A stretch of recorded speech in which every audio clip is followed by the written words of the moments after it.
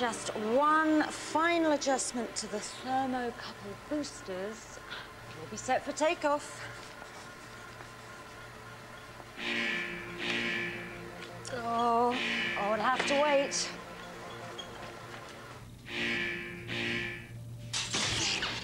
What's happening out there? We're doing an experiment. We want you as a witness. 2 identical beakers of water, 2 identical piles of salt. So the scales balance. But what will happen if I put this salt into the beaker? That side will go down, won't it? It'll be heavier. There'll be more weight with the salt in the beaker. I bet it'll go down at first, but then go up again. No, you're both wrong. This side will go up because there's 2 things on that side and there's only 1 thing on this side. Go on then, let's see.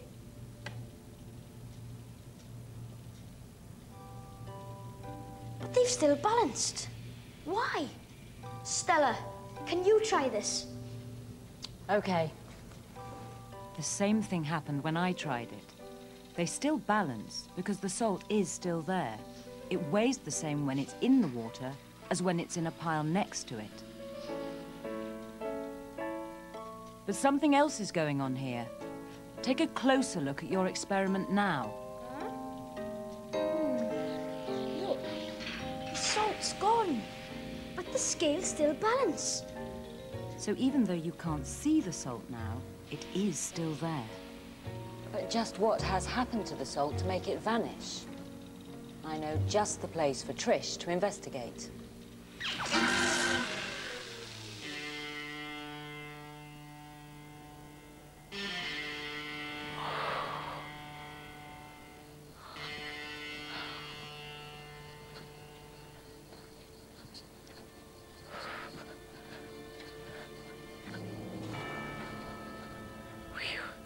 Look at this.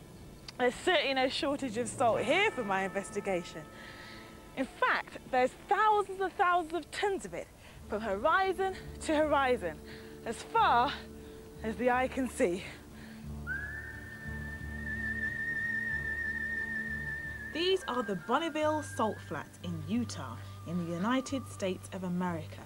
It's the biggest expanse of salt in the world. What an amazing landscape! It's very hot and very dry, and nothing can live here.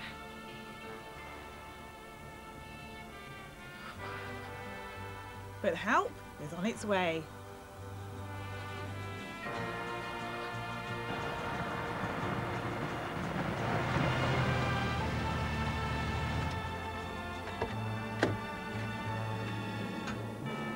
Boy, am I glad to see you. I'm so thirsty.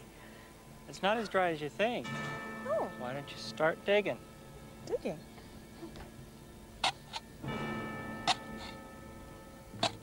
Phil's a geologist who's an expert on the salt flats. Nearly there? Yeah, it looks like you've made it now. Hey, water! Well, let's not so fast. Here, let's get some out for you. Oh, great. I'm gonna enjoy this. I don't think you want to be drinking it. Yeah? Why not? I think we need to do some investigating first. There's a clue all around us. A pretty obvious clue. We heat up my sample and it starts to boil.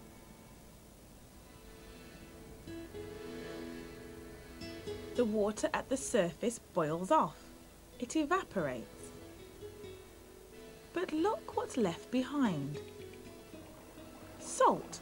The salt's dissolved in the water. The underground water is in fact a salt solution or brine, totally undrinkable. But how did all the salt get here in the first place? We set off to find some evidence. Okay, Phil, where are we now? We're about 300 meters above the Bonneville Salt Flats. 300 meters? Yes, we're walking on a shoreline. A shoreline up here? Yes, this is the shoreline of the ancient Lake Bonneville. You mean all of this used to be underwater? Absolutely. There was over 300 meters of water in this valley. Gosh. It was a lake that was 51,000 square kilometers in size. It must have been very salty. Well, no, in fact, it was just a weak solution. It had just a little small amount of salt dissolved in it. Right. It was just about fresh water. Right, okay. The lake evaporated over a period of 3,000 years and left the salt behind. Just like in our beaker. Exactly. Right. The underground brine is a much stronger solution than the ancient lake. About this much salt dissolved in every litre of water. But however strong the solution, when the salt dissolves, the water becomes clear.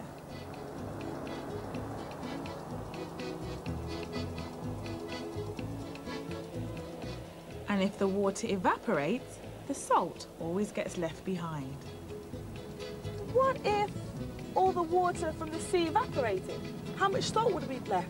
There would be 120 meters of salt left behind over the entire world. Well, I think I've provided you with pretty good evidence that salt doesn't just disappear when it's dissolved in water. Beat that, Stella. Meanwhile, I'm investigating something that doesn't dissolve in water. Nail varnish. It's insoluble in water, but it will dissolve in a chemical called propanone, also known as acetone. A liquid that will dissolve something is called a solvent. The propanone becomes green too, a solution of propanone and nail varnish. This dye will not dissolve in water, the most common solvent. In fact, however much I stir it, it won't mix at all.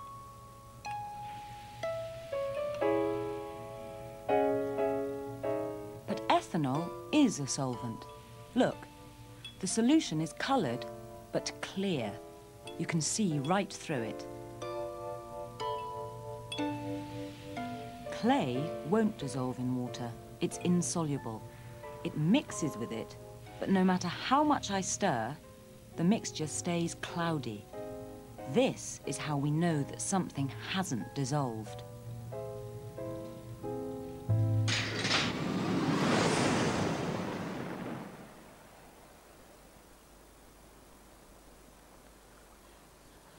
I'm still in Utah and it's still really hot, but I've managed to find myself a lovely lake to cool off in. Mind you, there's something a bit strange about this lake. I think this water's going to need some investigating.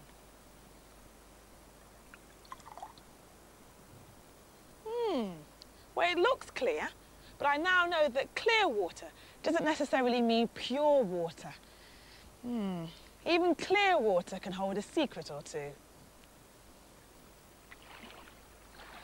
This is the Great Salt Lake in Utah, and surprise, surprise, it contains lots of salt. Local industry takes full advantage.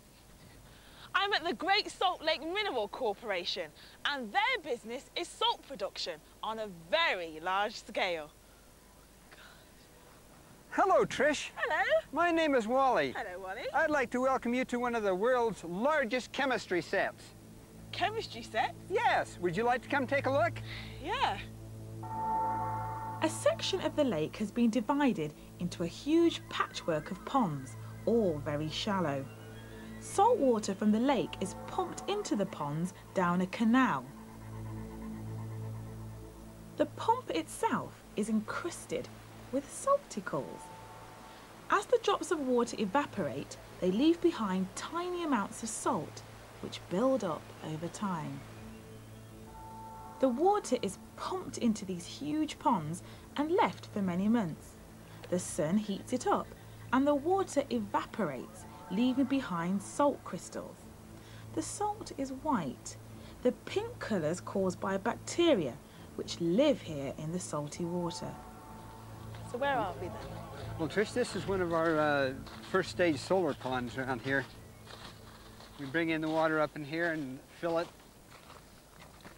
And we let the water evaporate in here until we get a lot of salt crystallizing out.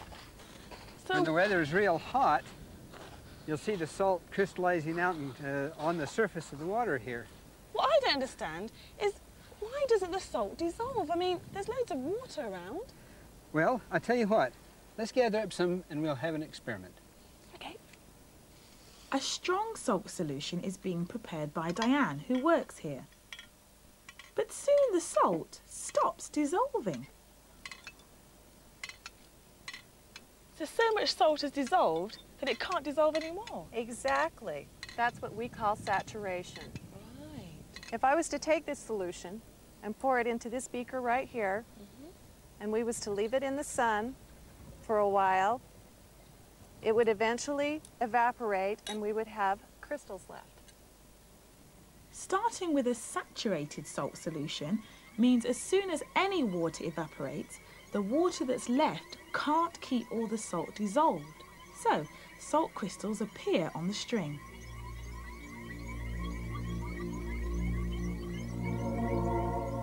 Under the microscope, you can see this happening. It's called crystallization.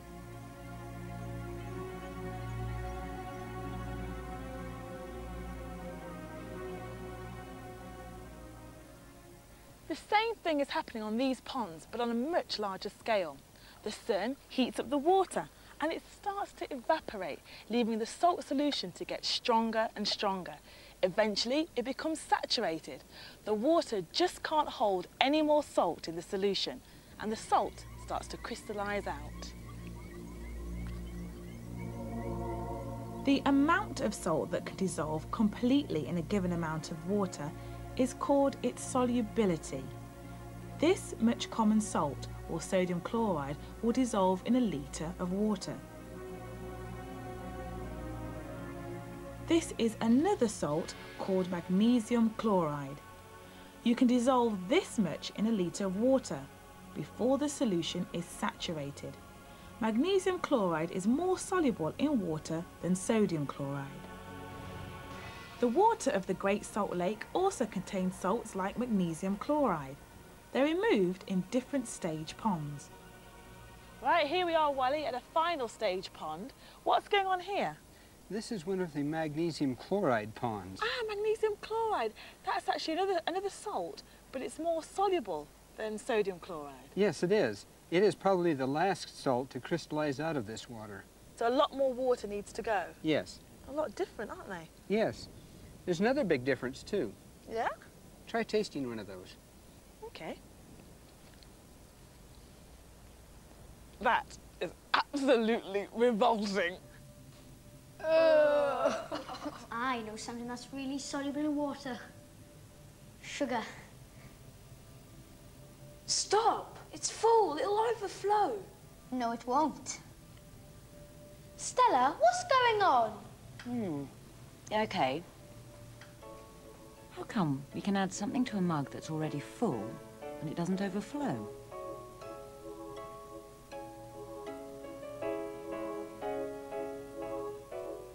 To understand what's happening, you need to know exactly what's going on when something dissolves. You need to look at it really closely. Imagine you had an eye more powerful than the most powerful microscope. What might you see when sugar dissolves in water? The water itself is made up of many tiny particles, all moving around randomly inside the container. The sugar is made up of bundles of sugar particles called crystals. When the sugar dissolves in the water, the bundles of particles which make up the crystals break up. They become completely mixed with the particles of water. All the particles move around freely and the whole solution behaves as a liquid, so you can't see the sugar. The sugar particles move around in the gaps between the water particles. There's room for them to slip in between. This means the volume of the solution does not increase that much when sugar is added. So you can add more than you think before the glass overflows.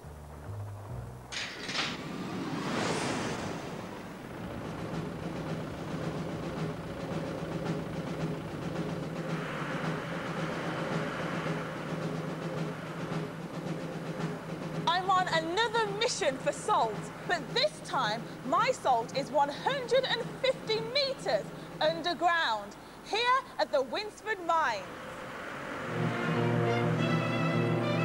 It's the only rock salt mine in the UK, and it's enormous. The rock salt found down here is a mixture of salt and clay.